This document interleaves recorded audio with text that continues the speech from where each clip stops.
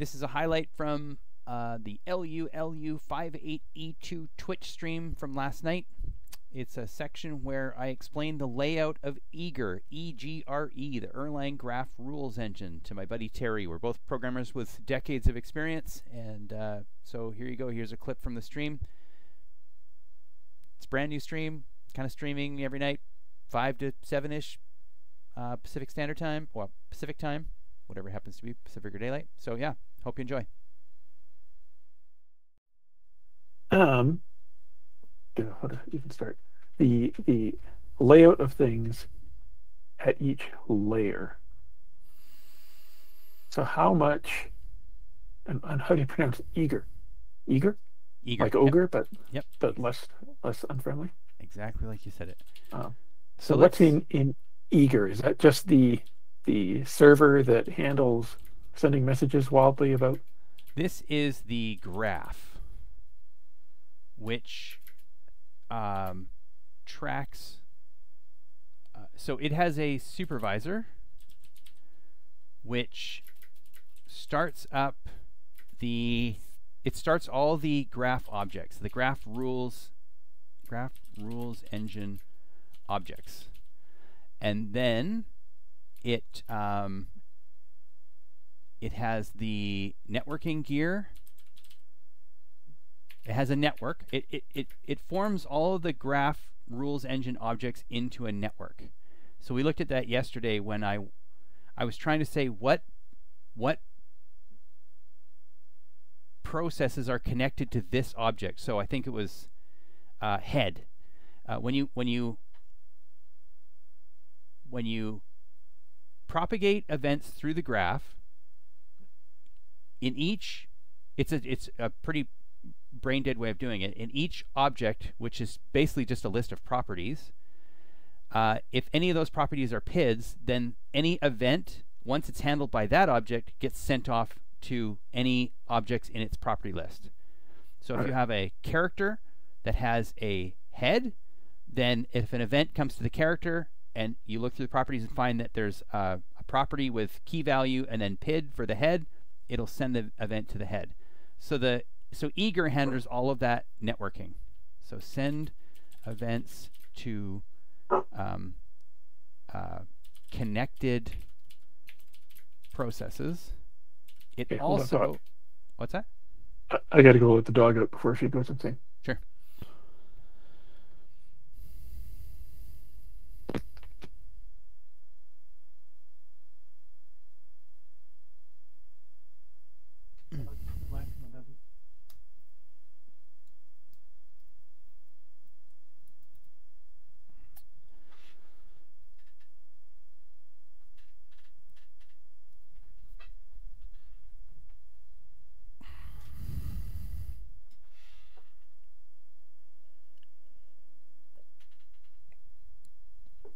Welcome, whoever just joined.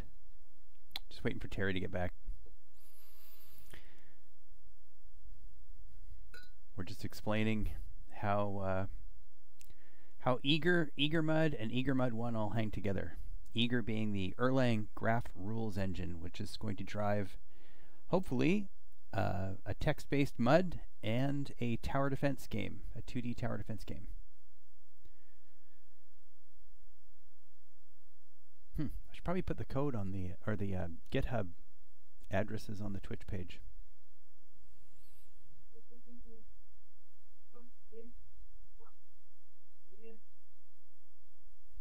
Can I mute?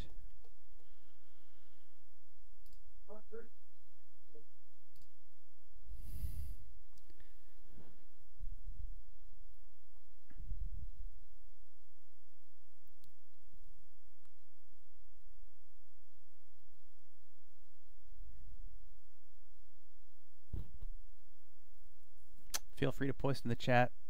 It's kind of the whole point of this.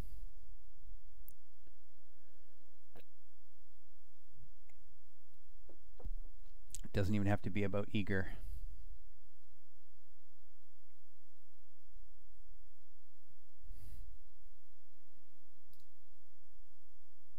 I muted you.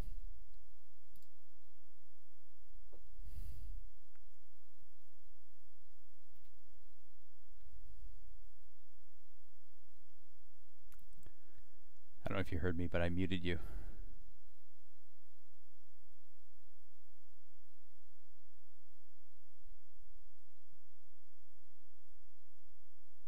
There might be a kebab on the upper right of your video window. If you mouse over your video window, there might be a kebab that shows up. I can't unmute you, or I would.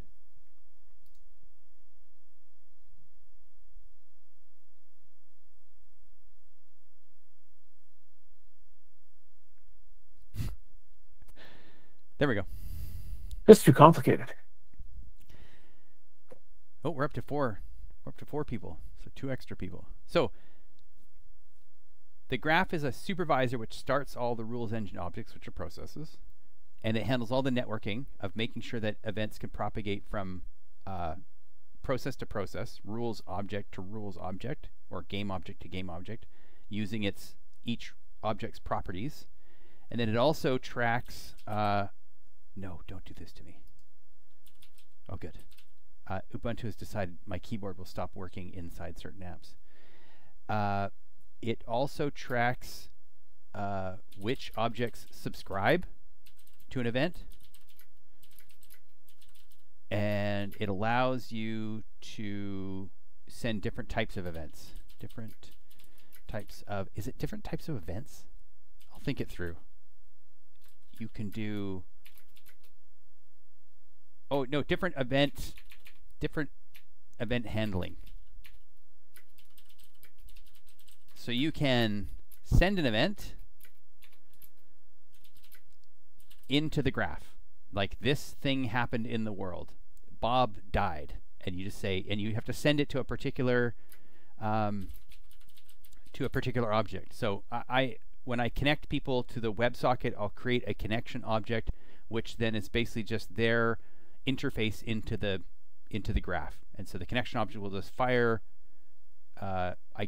maybe I'll connect it to their player, and I'll fire events to the player, and the player will distribute them through the graph. You can broadcast an event. We saw that yesterday, where we want to broadcast to everything that's below us.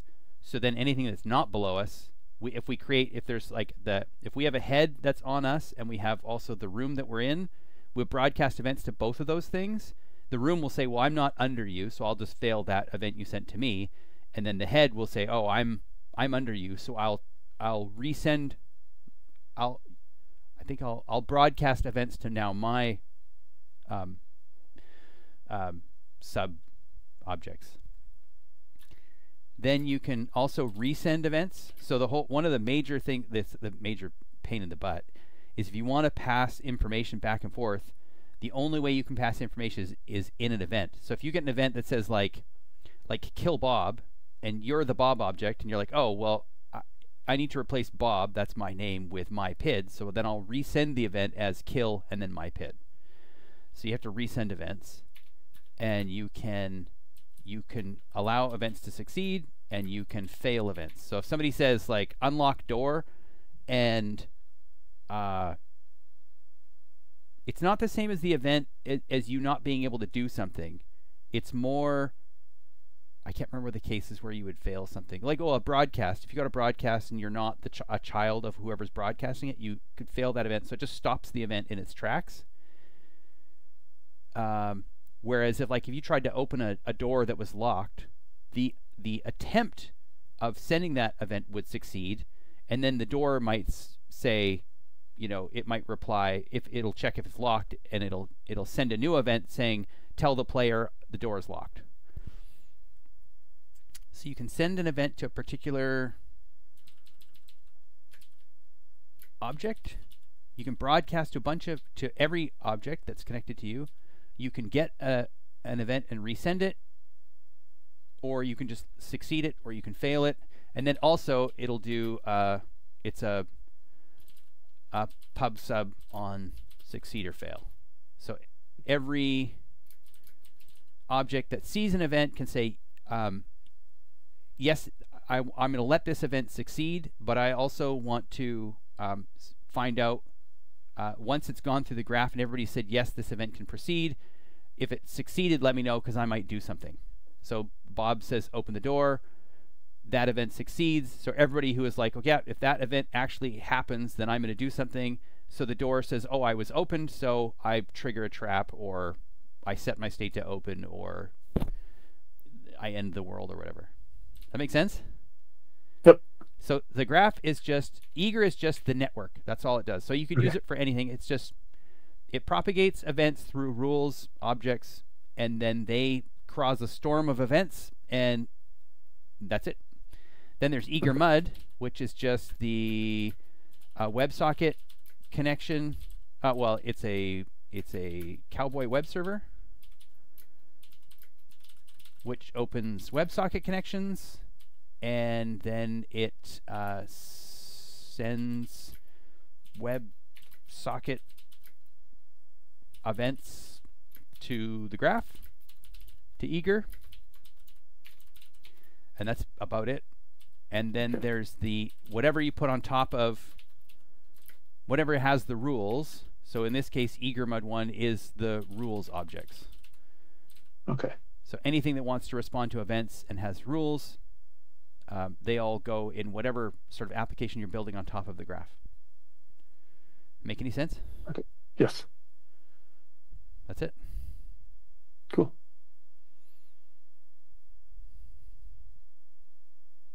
So your tower defense game is at the same level as EGRE MUD 1.